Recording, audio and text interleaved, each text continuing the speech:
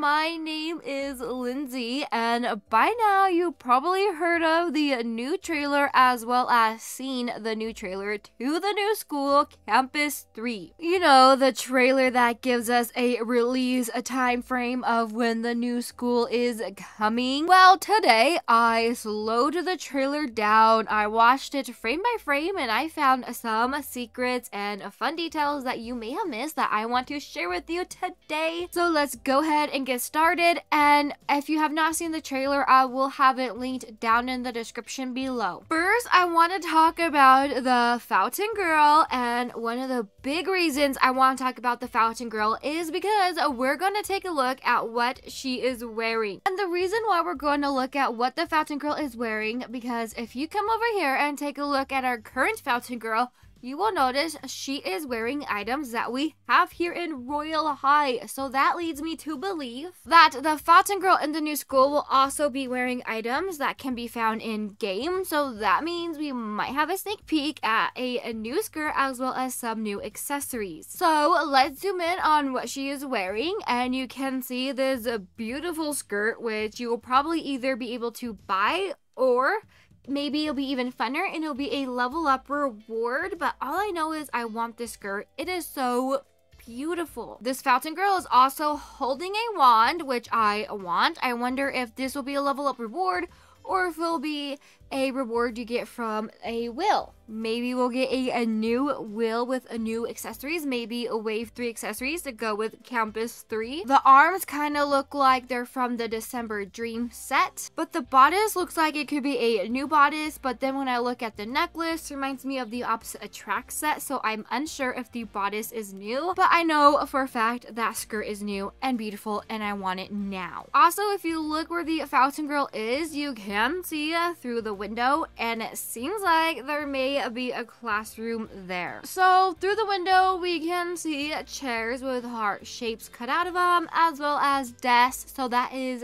definitely a classroom. Here we have another angle of the fountain. We see somebody reading a book. At first I was going to say magazine, but then I realized, well, this is a school, so it's probably a textbook. And if you zoom in and you look past the fountain, you can see a sign, and I think the sign might say front entrance, but it is kind of hard to see because it is small and far away. Looking back at this photo, you have another angle where you can see into that window into the classroom we looked in earlier. So zooming in, you can still see the chairs and the desk, but this time if you look high, you can see a chandelier, and it looks like there might be little heart shapes on the chandelier, and it is so pretty. Looking at this photo, you can see some guards in the background. That set might look a little familiar to you. We are going to talk about those later, but right now I want to look at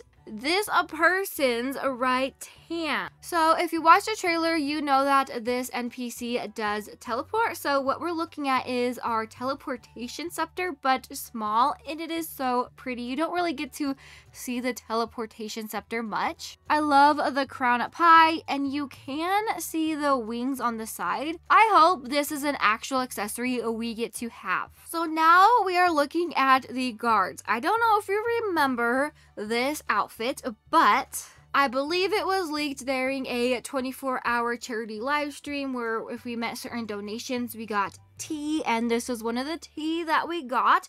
Now, I don't know if this will be a set that we can buy here in Royale High, but it is interesting looking at the concept art and then seeing it in game. Looking at the trailer, it does seem like this might be a guard uniform, so it is possible we won't be able to obtain it in game, but it's still nice to see it in game after seeing the concept art. So here we have somebody sitting by a door that says counselor's office. It seems like they're holding an ice pack, so you would assume they were going to the nurse's office instead of the counselor's office. But what I want to look at is this board with posters on it. Looking at the board up close, you can see water, dark, as well as nature, so it makes me wonder if these are posters advertising element. Like these posters are trying to recruit you to a certain side or a certain dorm, maybe team. I'm unsure, but I'm positive these are for the elements that we will see in the school. Although I love mermaids, it is summer, I'll probably pick water. Here is something I've been super excited about since it's been announced. The lockers and the fact that we can decorate our lockers.